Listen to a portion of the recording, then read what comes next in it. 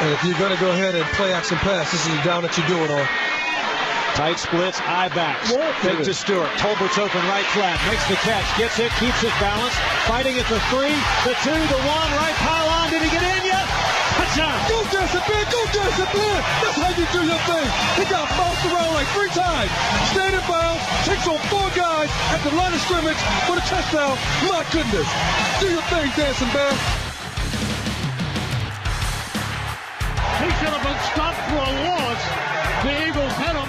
They didn't wrap him up, and he took it in for a touchdown. This is what the Panthers do as well as anybody in the league. They break tackles, and Malcolm Jenkins gets a big shot on him, but he stays on his feet. He's able to break another tackle and force his way into the end zone. That's what they do best.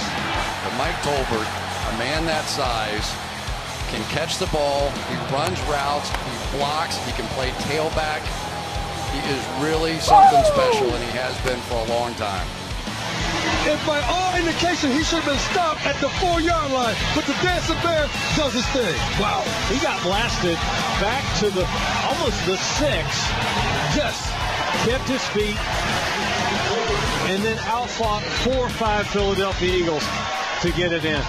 Wow.